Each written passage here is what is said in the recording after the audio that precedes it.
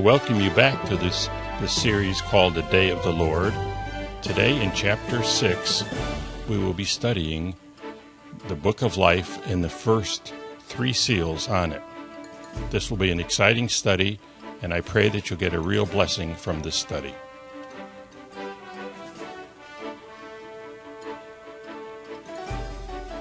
After we complete this latest video, we're going to be going right into the Great Tribulation, and we've broken that down into 10 steps.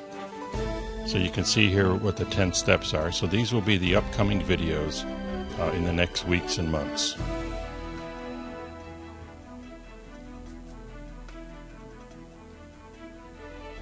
So what are the 7 seals? Well, I believe the 7 seals on the Book of Life represent a 7-step process that will, at the end of 1,000 years, at the end of the millennium, it will reveal everything about the love and the full identity, the full Godship of Jesus Christ. So keep that in mind as we go through the study today. So what are the first 3 seals? Well, the first one has to do with a white horse. The second one has to do with a red horse, a rider on a red horse. And the third one has to do with a rider on a black horse. I believe all 3 of these seals have already been opened. And here are the dates. I'll give you the answer right at the beginning here. I believe this first seal was opened in 1798. The second seal was opened in 1800. And the third seal was opened in 1844. So you're probably interested where I got these dates. So why don't we go ahead and get into it, and you can take a look at it and see what you think. First, though, I want to explain a concept to you that's been a real help to me. And this concept is called the Earth-Heaven linkage. And this concept I learned it a few years ago, and it has helped me really understand these seals. So there is something here I'm going to show you where we can link activities in heaven to activities on earth for a few of these seals.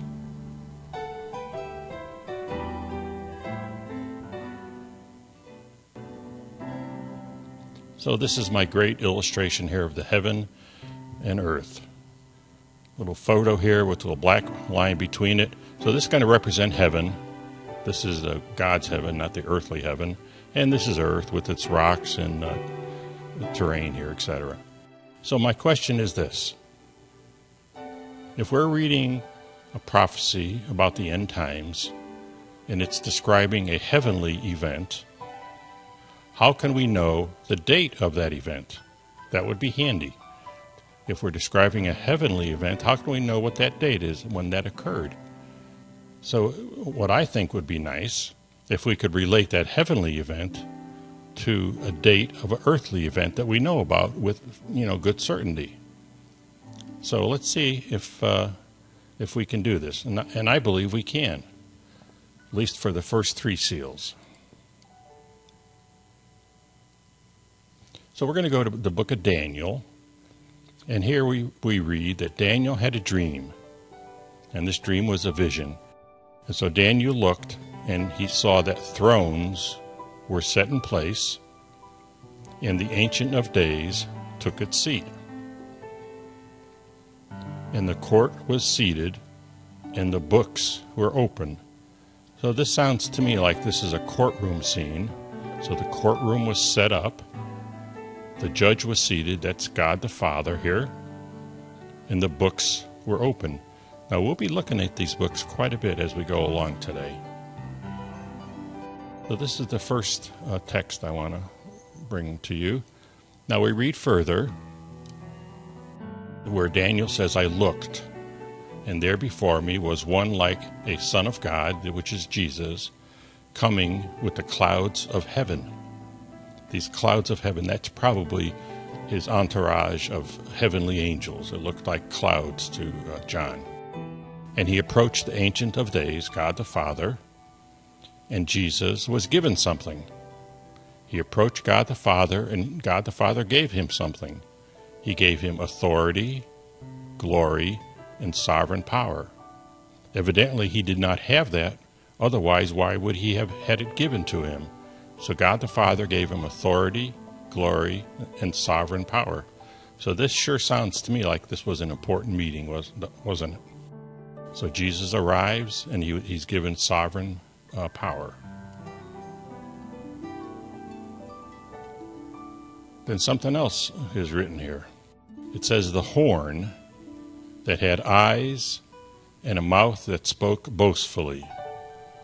Now we know that horns don't have eyes and horns don't speak. So this horn must be a symbolic reference to something else. But anyway, we read that this horn that had eyes and a mouth and spoke boastfully, this horn was waging war against the holy people and defeating them. So this horn was defeating God's people until something. This is a real key word. Until God the Father, the Ancient of Days, came and pronounced judgment in favor of the holy people. So God the Father pronounced judgment, a restraining order, if you will. He issued a judgment, stop the war, stop defeating his people, stop defeating them. So this sounds pretty important too, doesn't it? So, a little recap here. The heavenly court was seated, and the books were opened. God the Father was there. Jesus arrived on a cloud, probably his angels were with him. And Jesus was given sovereign authority. That's a pretty big deal. And God the Father pronounced a judgment in favor of the saints. So my question is this. Is there a date of an event on earth that we can use to align with this heavenly event? And I believe there is. I believe that this prophecy describes the martyrdom of the saints during the Dark Ages by the Catholic Church. There's some estimates of between 50 and 100 million people were martyred during this Dark Ages. That's a lot of people. So this ended, though, when the Pope at the time was taken captive in 1798. So this event here, I believe, started in 1798. That's when the Pope was taken captive and the martyrdom stopped. So this is what I'm calling the Earth-Heaven linkage. We can link a heavenly event with a known Earth event, and we come up with a date. So we'll be using this for the first 3 seals here in the next few minutes. The other thing I want to review with you quickly is a short recap of the study entitled War that I've already released, and this will help our understanding of the seals. So there was war in heaven. Michael and his angels fought against the dragon, or the devil, or Lucifer, and the dragon and his angels fought back. But they were not strong enough, and so they lost their place in heaven. They were kicked out of heaven. So this war that started in heaven is now on earth.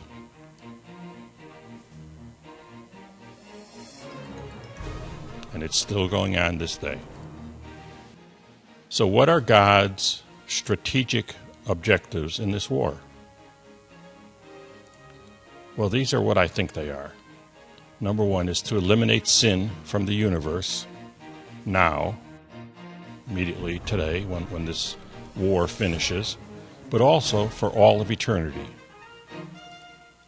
And number 2, God wants to save as many people on earth who are willing to accept Jesus' generous offer of eternal life. So he wants to save as many people as will be saved. So these are God's 2 strategic objectives, I believe.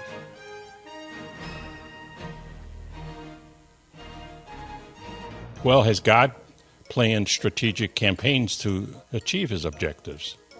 And I believe yes. And I believe these are the 7 seals. These are 7 campaigns, you can think of them, on the Book of Life that Jesus and God will use to reach his objectives. Now, as a reminder, in eternity past, God the Father looked through the annals of time, and he realized that sin would raise its ugly head. So he had a plan. He put together a plan, and he wrote it and sealed it within this book, the Book of Life. So the Book of Life is sealed with 7 seals, and these seals will be opened during this great tribulation. The first 3 have already been opened, and the next 4 will be opened in the future. And each one of the seals on the Book of Life is a strategic campaign to achieve God's objectives. So this was written in the past. He sealed it with 7 seals, and it's still sealed to this day. Yes, there are some of the seals that are open, but the book itself is not opened.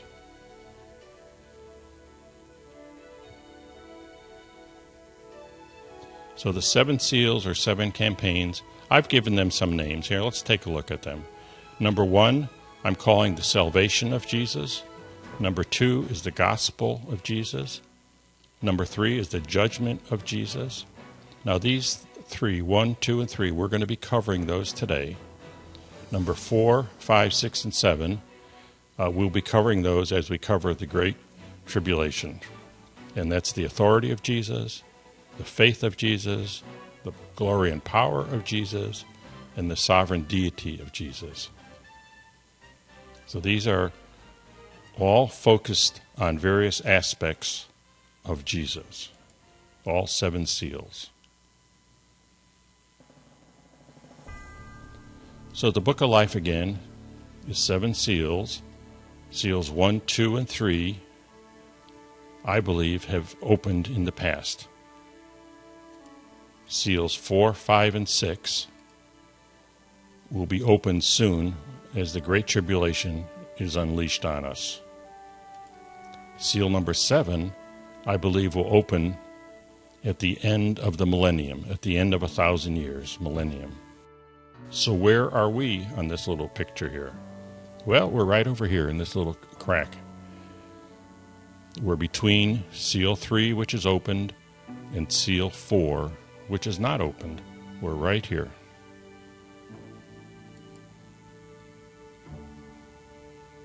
So let's go ahead and get started, and let's take a look at these 3 seals. Now these seals do go in order. So the first seal is opened, then the second, then the third, etc. So let's look at the first seal.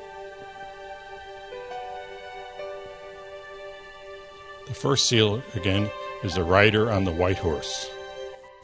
This is in Revelation 6:2. And I looked, and there before me was a white horse. Its rider held a victor's bow, victor's ribbon, and he was given a victor's crown, and he rode out as a conqueror bent on conquest. So I believe that this bow is actually a winner's ribbon, and I believe this crown is actually a winner's crown.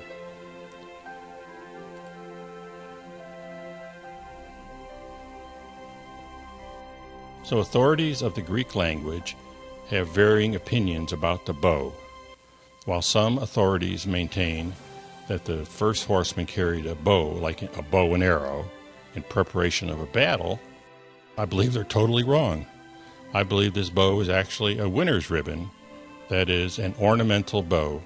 So the Greek word for bow can be translated either way. It could be translated as a bow and arrow, or as a winner's ribbon or ornamental bow. So I believe this first bow is actually a winner's ribbon. And he was also given a Stephaноphos, that is a laurel or a crown of victory. not a diadem or crown denoting authority or dominion as artists usually depict. So this crown of victory that he was given, I believe, is a winner's crown of victory. So he was given a winner's ribbon, and he was given a winner's crown of victory. So why in the world do I believe that? Well, Jesus was victorious at the cross. But thanks be to God, he gives us the victory through our Lord Jesus Christ.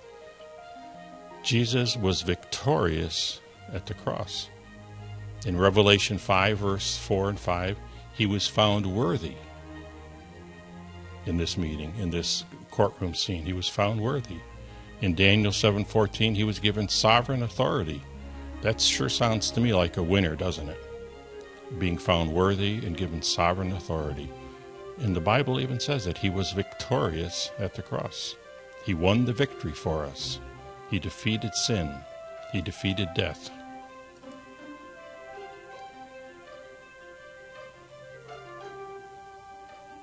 So the first seal, I believe, was broken in 1798. And this has released the campaign to promote salvation through faith in Jesus Christ alone. He won the victory for us at the cross. Faith in Jesus Christ alone. So how did I arrive at this date? Well, let's go back to our little picture here. This is where the horn was waging war against holy people and defeating them until the Ancient of Days pronounced judgment in favor of the holy people. So what actually happened here? What actually happened? Well, God issued a judgment to stop the war. So let's take a look at this here in a little more detail. This until denotes a specific time when this happened. You know, you should be looking for words like this in the Bible because they're very important. They denote that up until this point, something was happening, and then after this point, something different was happening. So this until is a real interesting word. Well, Berthier, General Louis Berthier, was a general in France. And there was a Pope, Pius VI. In 1798, Berthier took this Pope prisoner, thus breaking the Catholic Church's 1,260-year stranglehold over the people of Europe. And I mentioned before, stranglehold is probably too kind a word. Between 50 and 100 million people probably were killed during the Dark Ages. They were persecuted by the Catholic Church. So what happened? He was taken prisoner, 1798. And this whole saga here is very well documented in history books, so there's no disputing what happened. 1798, the Pope was taken prisoner, and the persecution of the saints that had gone on for 1,260 years stopped. So that's where we get this date, 1798. So let's look at our little sketch again. So we have years, 1600, 1718, etc. So at some point in time, there was a courtroom ruling, and at 1798, the Pope was taken captive. Well, I believe that this courtroom ruling and this are the same event. So the heavenly event is linked to the earthly event. So this is when seal number 1 was opened. There were other things that occurred in that meeting, and that courtroom meeting, by the way, is still going on. It has not been gone into recess. But in 1798, the Pope was taken captive.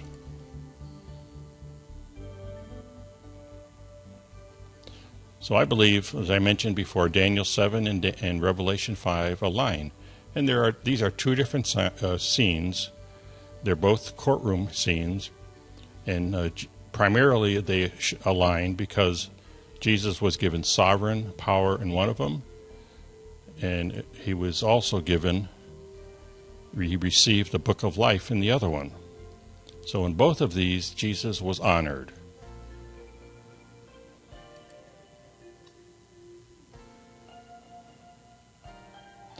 If we read in Revelation 5, let's read this text.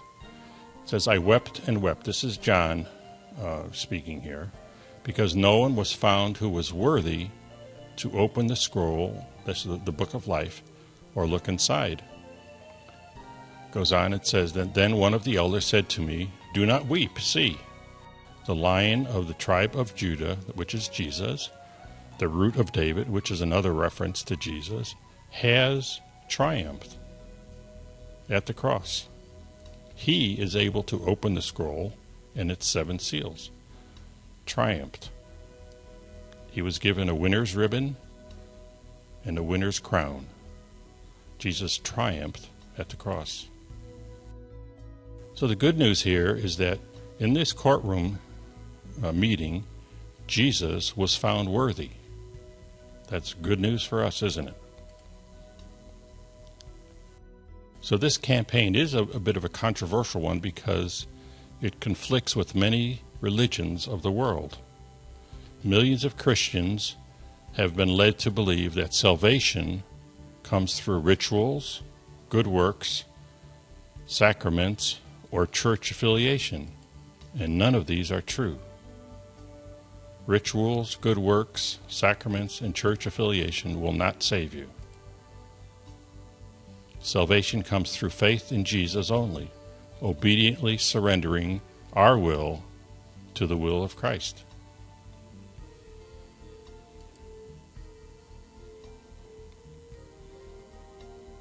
So as a recap, I believe the first seal was broken in 1798. This started a campaign that promotes the salvation of through faith in Jesus Christ alone.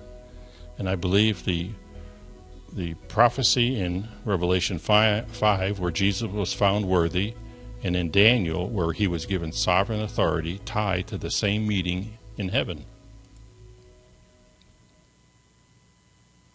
Okay, let's take a look at the second seal.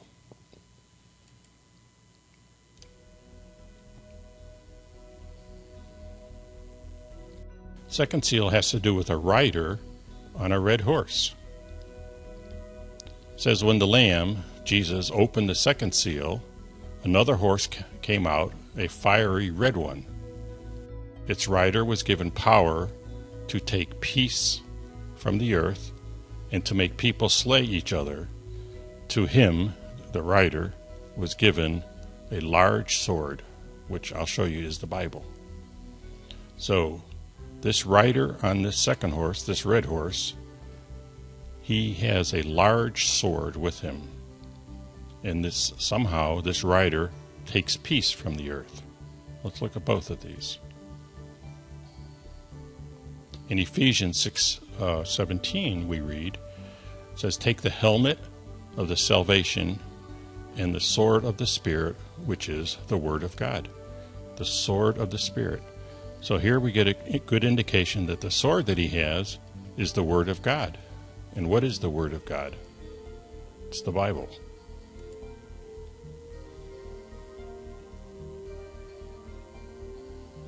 So with the invention of the printing press, the Word of God, the sword, the Bible, spread like wildfire over the earth, compelling people to either accept or reject God. When did the printing press come into being? Well, in the early 1800s, the Holy Spirit began prompting Protestants to establish Bible societies in Europe and the United States. Now, this is just a partial list here, but you can see that I'll read a few of them here. The British Bible Society, 1804. The Berlin, 1805. The Connecticut Bible Society, 1809. The International Bible Society, 1809. the Swedish Bible Society, 1814, the American Bible Society, 1816, etc. So we can see that during the 1800s, the Bible really flourished and was spreading throughout the world. Since 1908, the Gideon's International has distributed about 1.7 billion Bibles. The Wycliffe Bible translators have completed more than 700 translations. The Bible now exists in more than 2,572 languages and dialects. 2,572. Wow.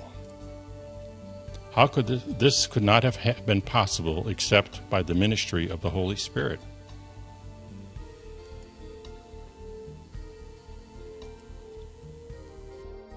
So all these things happened around 1800. Well, here's another interesting part of that text. It says its writer was given power to take peace from the earth and to make people slay each other. Take peace from the earth and slay each other.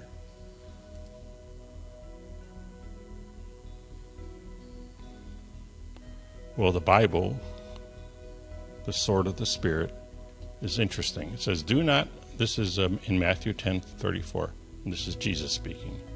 Do not suppose that I have come to bring peace to the earth. This is Jesus talking. I have not come to bring peace to the earth. I did not come to bring peace, but a sword.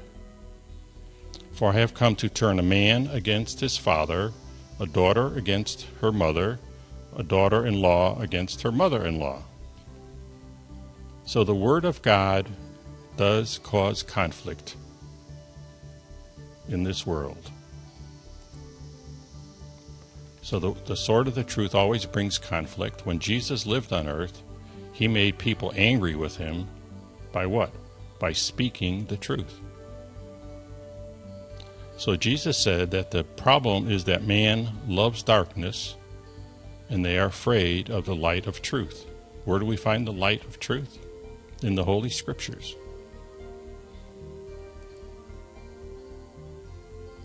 So let's take a look at our little heaven-earth linkage here again. So, on the second seal, there was a large sword given. And in 1800s, the translation and distribution of the Bible took off. So I believe that this linkage here is pretty good. This second seal, the opening of the second seal with its large sword, links, I think, excellent with this distribution of the Bible. So I would put the second seal right here. In the 1800s, the Bible was translated and distributed. First seal, 1798. Second seal, the 1800s.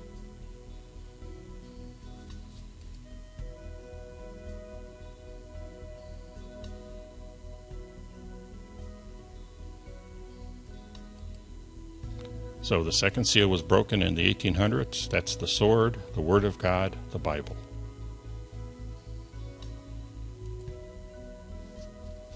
So the relationship between the first two seals is important to notice. The first seal, the Holy Spirit searched for people who were eager to understand the truth about salvation through Christ. What is the true nature and how does he save us? The second seal, then, he moves upon these people to share their knowledge by reproducing and distributing the Word of God.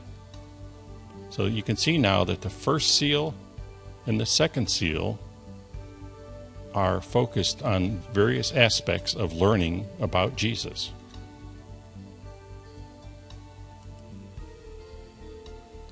The teaching of Jesus is really transforming in a person's life.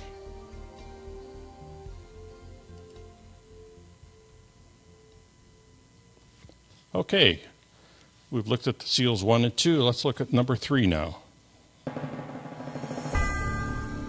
Number 3 has a rider on a black horse.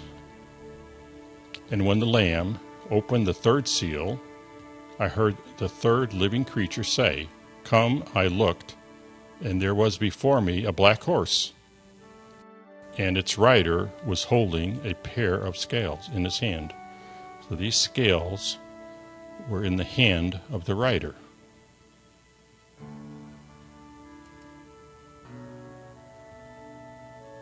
Well, a balance scale, as you know, is used to measure the weight of an object compared to a standard weight. So God will evaluate, I believe, everyone's deeds. This is both to the dead and the living, using a ultra precise heavenly scale, has no error in it, to determine the amount of everyone's reward. So God will be using a scale to determine our reward, both the dead and the living.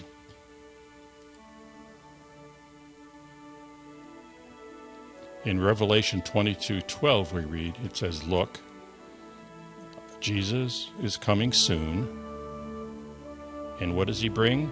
My reward is with me, and I will give to everyone, both the saved and the lost, I'll give to everyone according to what they have done." So there's going to be various and different amounts of rewards. So he's bringing his reward with me, and he's going to give it to everyone. So he has weighed out everyone's deeds. So the breaking of the third seal carries a message throughout the earth. And I believe the scales indicate that there's going to be what I call a pre-Advent judgment of man. And it's already begun. Now, do you remember in Daniel, there's the feast at Belshazzar's feast, if you will, where there was the handwriting on the wall, and it says, "You have been weighed on the scales and found wanting." Daniel 5:27 here. You've been weighed on the scales. So this concept of God weighing what we do on scales is found in other places in the Bible. You have been weighed on the scales and found wanting. So there are two books. There's the book of life, God wrote before he created us, and then there's the books, which is the faithful record of our deeds. And we are weighed, we are measured by our deeds. We are measured on that scale by our deeds, not on the book of life, because the book of life is sealed. It's still sealed right now.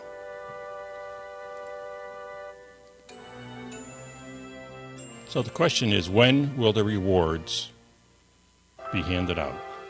When will God hand out his rewards? Well, when Jesus returns, he will reward his saints at his second coming.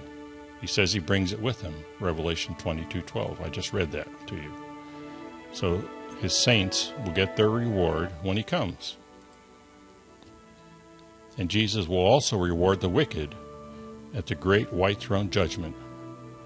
And that's at the end of the 1,000 years. That's in Revelation 20, verse 11. So the rewards are handed out at two different times. One at his second coming, and number two, at the great white throne judgment.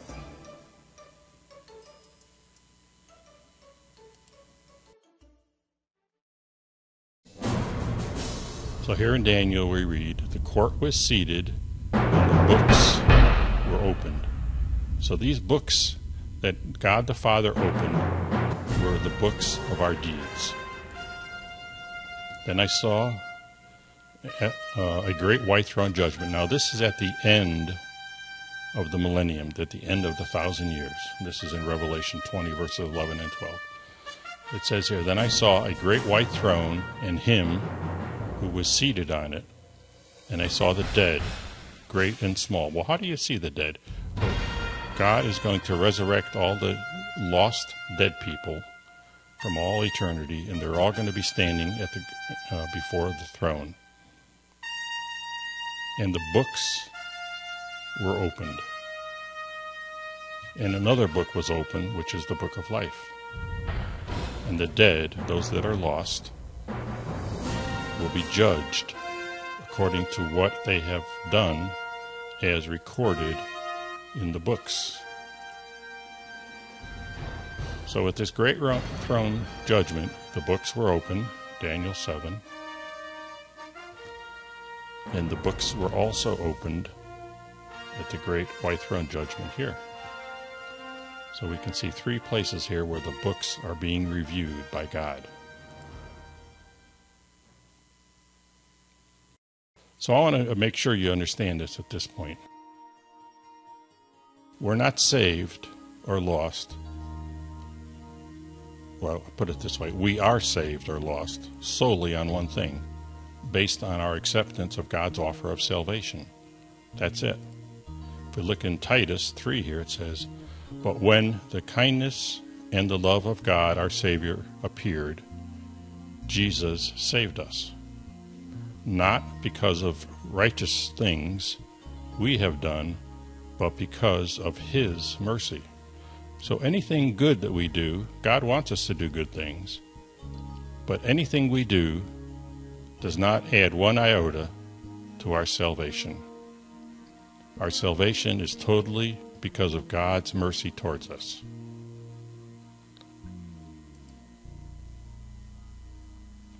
So, when does God start to examine the books? What is this date that He starts to examine the books? 1844 is the date that I have chosen. Where did I get this?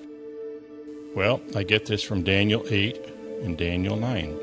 In the 8th chapter of Daniel is recorded the longest prophecy in the Bible. This is a 2,300-year prophecy. The longest prophecy in the Bible, 2,300 years. So, I have not studied this very important 2,300-year prophecy with you yet. You may know about it, you may have studied it on your own, but I have not studied it with you. And I will. It's going to take several videos to review all these details. And I'll do that after I go through the Great Tribulation videos here and get these all released. So today, all I'm going to do is be able to give you a nutshell overview of it. Just a little brief glimpse at it. So this little nutshell overview is this. During the empire represented by the ram, in this prophecy Daniel 8, a noble and generous king will come to power. And God will move upon this king's heart to help his people rebuild and restore Jerusalem. King Artaxerxes, a future king in Persia, will issue a decree to rebuild and restore Jerusalem in 457 BC. And 2,300 years later, Jesus will open the books in heaven's courtroom. Jesus will begin cleansing heaven's temple in 1844. Now this is very brief, but I just wanted to give you a little flavor of what this prophecy is about. So the third seal was broken in 1844, and Jesus began judging the dead in 1844, and He will judge the living during the Great Tribulation.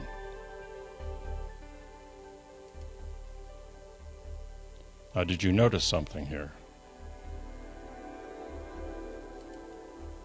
That I just pulled 1844 out of the rabbit hat. Obviously, I didn't give you enough information here to make, I didn't give you enough Bible facts that for you to really review this in detail and how I arrive at this date. So I apologize for that, but it's basically out of today's scope of this lesson here. I will cover this with you in the future. As a matter of fact, when I do cover it, I'm going to cover the 2,300 days, the 70-week prophecy, the 70th week, earthly and heavenly sanctuary, and where we go when we die, in Christ's ministry in heaven. So there's a lot of information here that I want to cover with you, and I want to do it in a systematic way so so that you can see where I arrive at all the conclusions that I do. But as far as today, we're going to have to go with the analysis that I've shown you. So, the third seal shows a pair of scales. And I believe this happened in 1844 based on the prophecy of Daniel 8. So I believe those are linked together, and so this sets up this linkage between the heavenly activity and the earthly activity. By the way, this happened, the third seal opens after the second one, so it has to be further in time than the second one.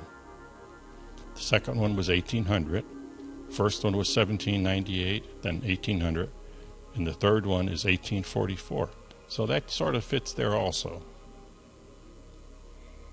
So these are the three seals: 1700, 98, 1800, and 1844.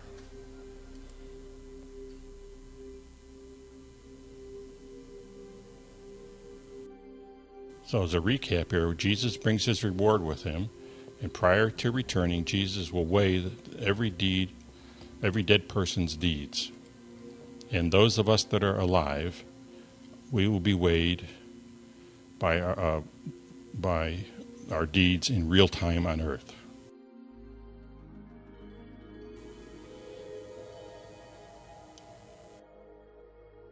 So we notice here that the first three seals are additive in nature.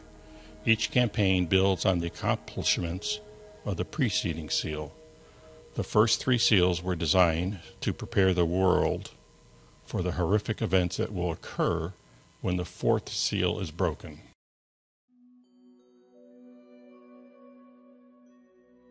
So I want you to remember something. As we study the next four seals of Revelation, the conditions on earth will get very, very rough. It's going to be terrible. But God has a blessing for us. And he puts this blessing right in the book of Revelation. It says, "Blessed is the one who reads aloud the words of this prophecy," in Revelation, "and blessed are those who hear it," that's you, "and take to heart what is written in here, because the time is near." So God has a blessing for us as we study this topic. So I appreciate you taking the time to look this over today. Here are the Bible texts that we've used. You could pause this and copy these down and look at them later if you want to. But I do want to thank you for viewing this video, and stay tuned as we get into the Great Tribulation during the next few videos. God bless you.